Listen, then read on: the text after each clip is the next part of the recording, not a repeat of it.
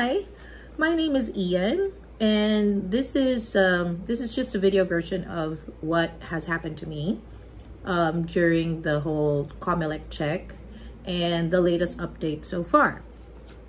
Okay, so just a recap, what happened was I checked for my status and my precinct number online on this website. So please check it there. Check your status there. So when I checked it, it said no record found. So I'm like, hold on, that's not right. I know. I have receipts. I posted about it because I was so excited that it's my daughter's first election.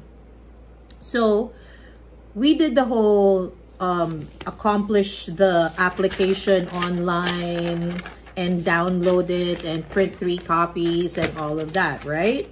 So we did all of that. Then when we got to the local Comelec office here in Las Piñas, we lined up, we prepared the documents, and then they gave us this. They gave us this stub. Now this stub is very important. Sorry, I'm just going to cover this one. Okay. This stub is very important. If you kept it, good for you. If you didn't, lesson learned. Let's just put it this way. It's better to be safe than sorry. Mas mabuti nang sabihin na hoarder ako. Okay, hindi naman kailangan itago yan, tapon na yan eh, whatever. I would rather keep it and be called names than, you know, panicking later on. So, documents like these, things that you think are not important, are. Especially in the Philippine setting. Keep them. Okay? Buti na lang tinago ko. But I kept it for sentimental reasons. I kept it because it is my daughter's first election. So, I wanted to keep it. I wanted to have records of it. Because I'm extra like that. Okay, so we went there. We applied. They gave us this. They pretty much said, you know, all right, let's go do this. We did the whole biometrics thing. We signed digitally, thumbprints. Oh, there you go. See? Thumbprints and fingerprints and all of that. We did that. Then they ask you to check the details that they have encoded. So there's 2 monitors. There's 2 monitors. 1 monitor for the dude inside and 1 monitor for you to check. At any given point in time, there was no opportunity for me or my daughter to type our names ourselves because it's behind the wall, behind the window. Okay, so they will ask you to check. I checked it. I checked everything. Everything was good. No problem. Okay, cool. So when I checked now my status, my daughter's status, and my mom's status on the website, this is it again. That's the website. Okay. Please check first before you panic. Check. Click before you panic. Okay. So when we checked it, ang nakalabas was no records found for me and my daughter. And then for my mom, it's deactivated. That's a whole different story. So I decided to go to Comelec here in Las Piñas, which is located in the City Hall. It's at the end of the complex. It's right next to the Hall of Justice. Okay, so you won't miss it. It's there. It's right there in the corner. So I went there. I went early. My advice is for you guys to go early just to avoid the crowd. There's no parking in Las Piñas unless you get there early, like 7 a.m., which means you have to wait for an hour and a half at 8:30 when everything opens. So parking is a problem. Park at SM Center or park at the other places nearby. You know, Union Bank allows sometimes if you're nice to them. If not, park at SM Center na lang and then walk. Yes, it's a bit of a walk, but it's more, it's convenient because you're moving. Para lang sa akin. Kesa yung naghihintay ka dun siksikan and everything in the parking there. Okay. So when we got there, 7 a.m., I got there really early. 7:30, sorry. I got there 7:30. Waited for people to come in and talk to the people. So may mga tao doon na pare-pareho kami ng problema. Yun nga, no records found. Yung isa naman, doble daw. Yung isa naman, deactivated then. So anyway, there were a lot of us there.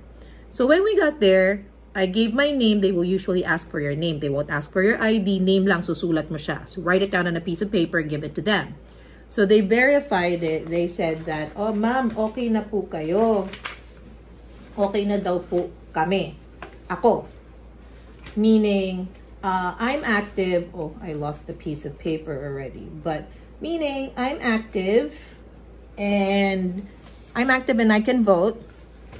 But they still could not find my daughter. My daughter daw is missing or not registered. Sabi ko, imposible po kasi magkasunod lang kami. Literally magkasunod lang po kami sa pila. So, imposible po na hindi nyo siya mahanap. Tsaka first timer po kasi siya. So, kung yung sa akin mas maintindihan ko. Pero po yung sa anak ko, hindi ko mag-guess. So, anyway, they said, I should look for the stub daw. Hanapin ko daw tong stub na to para malaman nila yung application number, which is this one. Okay? So that they can find the records. Yes, nakakainis na nung time na nagre-register kami, sabi hindi na daw kailangan to. Okay? But again, I like to keep stuff. Anything that you give me that I will deem important later on, I will keep it until it's deemed not usable anymore. Okay? So, paano na lang yung mga taong walang ganito? Yun ang hindi ko masasagot. Kasi, unless you remember your application number, you have kept a record of it online when you were registering in Comelec, I don't know. I am just very lucky that I have this stub. So, I brought this stub to Comelec. Pagdating ko doon, sabi nila, ma'am, nahanap na po namin. Wrong spelling po yung pangalan ng anak ninyo. Victor po ako. Okay? Victor. Ayan po yung pangalan na inilagay. Visitor. Visitor. Okay? Yeah. So, typo error nila. Okay. So, okay. Paano na po ito ngayon? So, sabi niya, pwede naman daw bumoto under that name kahit na misspelled siya. Okay? Kasi lalabas naman daw dun sa picture yung mukha niya. But again, dahil nga napaka-inconsistent dito sa Pilipinas, hindi natin alam. Kasi sabi ko, madam, paano po pag hiningaan sila ng ID? Tinanong, ay naku, hindi na nangyayari yun, hindi na hinihingian. Paano nga kung? Dahil hindi natin alam. Ang sabi ng yaya ko, nung nagboto siya, bumoto siya nung barangay elections, hiningaan siya ng ID. And I would think that before you vote, I want to know who you are, man. Can you give me your name? Can you give me your ID? But I could be wrong, okay? I have another person for this, si Doc Chane. Doc Chane will also be sharing his info, his experience. Kasi nag-volunteer siya sa Hong Kong nung nagkakaroon na ng overseas voting, early voting. So, nandun siya. So, pwede natin alamin yan. Tatanong natin siya. Antayin natin yung sagot niya. Okay, so anyway, sabi ko paano yun pag hinihan na ng ID. So, hindi nagko-comply. Iba yung nandoon sa system, iba yung pangalan niya sa ID niya. Baka hindi siya pagbotohin. Sabi, hindi pa pwede po yun, ma'am. Okay, so, again, I trusted them. Pinagkatiwalaan ko ang sasabihin nila. So, okay. Pero napaisip ako, oo nga naman. What if, on election day, pumunta ang daughter ko doon at sinabing, hindi ikaw to kasi yung ID mo, Victor, tapos ito, visitor. So, hindi ikaw to. Kahit na picture niya. Because computer says no, some humans will also say no because computer says no. You know what I mean? So, what I did was, I asked for a voter certification. Okay? Hindi nila daw mapapalitan kasi yung misspelling. They can only change it 120 days after the voting, after the elections. Doon pa lang mapapalitan yon. Tapos mag-affidavit ka pa. Magre-request ka para palitan yon. That's a whole different reaction video. But anyway, what can you do? Okay, first thing that you can do is to make sure that you get a voter certification with that misspelling. Okay?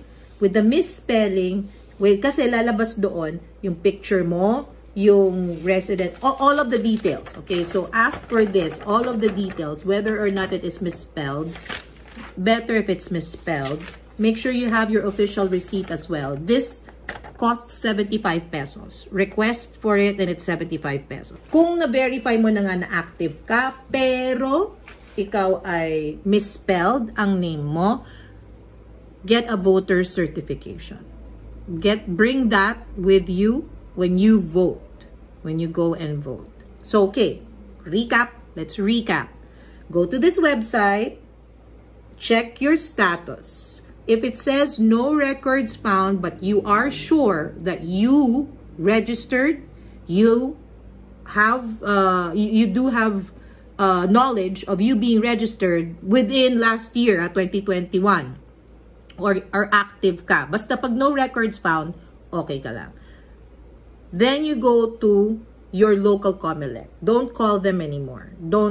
It's fine if you can't go and you can just make tiyaga. I'm going to have to level your expectation. You have to be very, very patient and consistent and stubborn with dialing the numbers because it's always busy.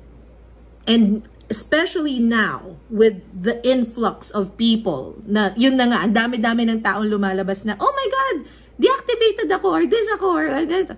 So, ang dami-daming tumatawag, ang dami-dami ng pumupunta.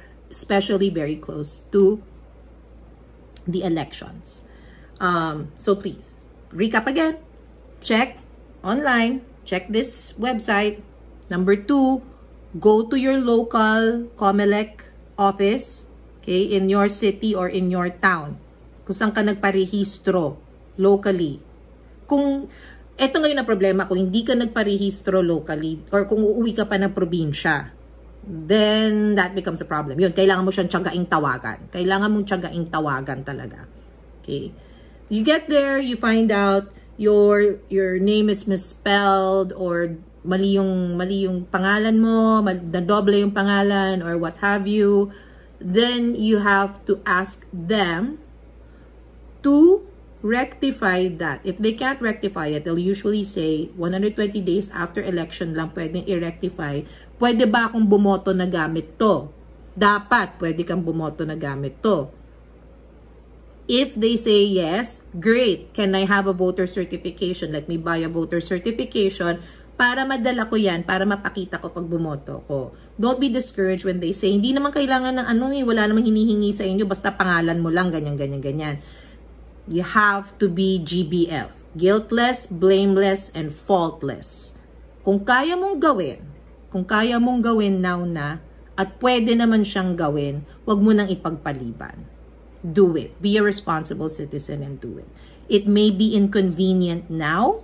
It may be something that is irritating and inconvenient now. But trust me, a few days of inconvenience is so much better than 6 years.